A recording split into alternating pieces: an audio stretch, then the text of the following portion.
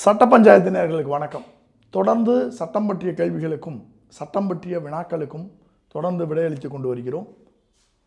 தொடர்ந்து நேயர்களின் கேள்விகளுக்கு செல்லலாம். சார் வணக்கம் சார். சார் பிச்சை காமாட்சி அப்படின்னு நேர் வந்து கேள்வி கேட்டாங்க சார். திருமணம் காமாட்சி, வணக்கம் ஐயா. பூர்வீக சொத்து பாட்டி பேரில் பத்திரம் உள்ளது. அவருக்கு 2 மகன்கள் இருக்கின்றனர். சொத்தை ஊர் தலைவர் முன்னாடி 2 பேருக்கும் எந்த வீடு என்று ஒவ்வொருவருக்கும் தனித்தனியாக வீடு கொடுக்கப்பட்டது. சரிபங்கு பிரிக்கப்பட்டு உள்ளது. பாகப்பத்திரம் பதியவில்லை. ஊர் தலைவர் முன்னாடி யாருக்கு எந்த சொத்து என்பதை வெள்ளை பேப்பரில் எழுதி கொடுத்தனர். அதில் ஊர் தலைவர்கள் மற்றும் உறுப்பினர்கள் சில பேர் சாட்சி கையெழுத்து இருக்கிறது. சொத்து பிரித்து கொண்டு 2 பேரும் பேசுவதில்லை. சித்தப்பாவிடம் உள்ள பத்திரத்தில் என்னுடைய பாட்டி பேர் உள்ளது. ஐயா பட்டாவில் தந்தை பேர் உள்ளது. தாத்தா பாட்டி இறந்து 50 வருடம் ஆகிறது. தற்போது என்னுடைய தந்தை தாய் பட்டா மாற்றிவிட்டேன். அவர் பெயரில் உள்ள மின் இணைப்பு வீட்டு ரசீது என்னுடைய மாற்றிக்கொண்டேன். சித்தப்பா பிரச்சனை செய்ய வாய்ப்பு உள்ளதா? என்னுடைய பெயருக்கு பத்திரம் பதிய முடியுமா? எனக்கு தெளிவான விளக்கம் தருவதை மிகவும் தாழ்மையுடன் கேட்டுக்கொள்கிறேன். என்ன செய்ய வேண்டும் ஐயா?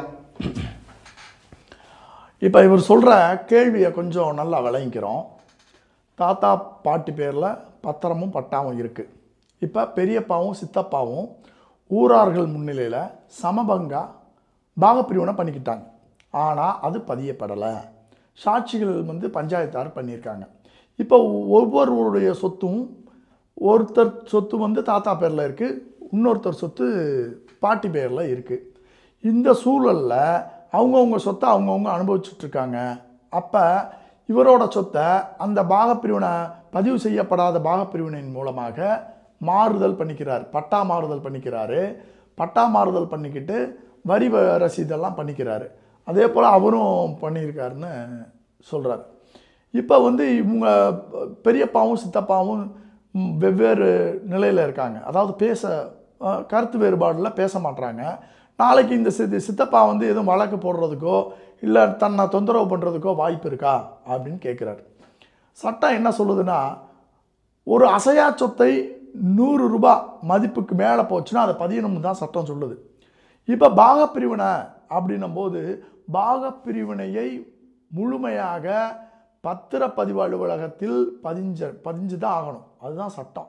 ஆனால் 2008க்கு முன்னாடி எப்போதுமே வெண்ணிலை கிரயம்னு சொல்லுவாங்க, வெண்ணிலை பாகப்பிரிவினை செல்லும் அப்படின்ற ஒரு நிலைப்பாடு இருந்துச்சு.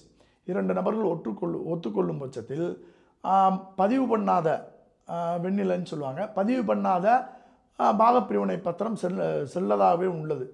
இந்த சூழலில் உச்சநீதிமன்றம் ஒரு வழக்கில் வந்து மிக தெளிவாக சொல்லிச்சு, வந்து எந்த ஒரு வெண்ணிலை பத்திரமோ ஒரு உரிமை மாற்றத்துக்கான ஒரு மூல ஆவணம் கிடையாது. ஆக அத்தனையும் பதிவு தான் செய்யணும் அப்படின்னு சொல்லி ஒரு உத்தரவு போட்டுச்சு. அதன் அடிப்படையில் பத்திரப்பதிவுத்துறையிலிருந்து ஒரு சர்க்குலர் விட்டாங்க, ஒரு சுற்றறிக்கை. அதன்படி 2008 வருடத்திலிருந்து அனைத்து பாகப்பிரிவினையும் உரிமை மாற்றமும் பதிவு செய்வது கட்டாயம்னு ஆக்கப்பட்டுச்சு. அதே போல் பவர் மூலமாக கிரயம் போடுறது. அப்போ வெண்ணிலையாக பவர் வாங்கி அப்போல்லாம் கிரயம் போட்டாங்க.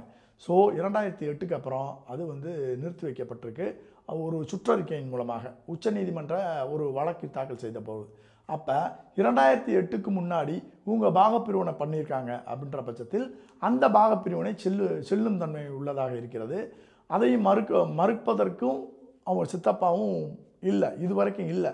அப்படின்னும்போது இவங்க வந்து பட்டா மாறுதல் பண்ணிக்கிட்டாங்க. அதனால் இந்த பட்டா மாறுதலின் அடிப்படையில் ஒரு பதிவு செய்யும் பொழுது அந்த பதிவு செல்லும் தன்மையாக இருக்கிறது. ஸோ நீங்கள் பட்டா மாறுதல் பண்ணதுக்கப்புறம் வரியும் பெயர் மாற்றமும் பண்ணதுனால இந்த பாகப்பிரிவினையானது செல்லும் தன்மையை அடைஞ்சிருச்சு. அதனால் 2008க்கு அப்புறம் வருகின்ற பதிவு செய்யப்படாத பாகப்பிரிவினை தான் செல்லாது. 2008க்கு முன்னாடி பாகப்பிரிவினை வெண்ணிலையாக எழுதப்பட்டது சென்று கொண்டு தான் இருந்தது. அது செல்லும் தன்மையை கொண்டது. அதனால் நீங்கள் எந்த பயமும் வந்து தேவையில்லை. அதனால் நீங்கள் வந்து பட்டா மாறுதல் அடிப்படையில் நீங்கள் எந்த ஒரு ரிஜிஸ்ட்ரேஷனும் பண்ணிக்கலாம். தொடர்ந்து சட்ட பஞ்சாயத்து சேனலுக்கு நீங்கள் கொடுக்கும் ஆதரவுக்கு மிக்க நன்றி. தொடர்ந்து சேனலை பாருங்கள்.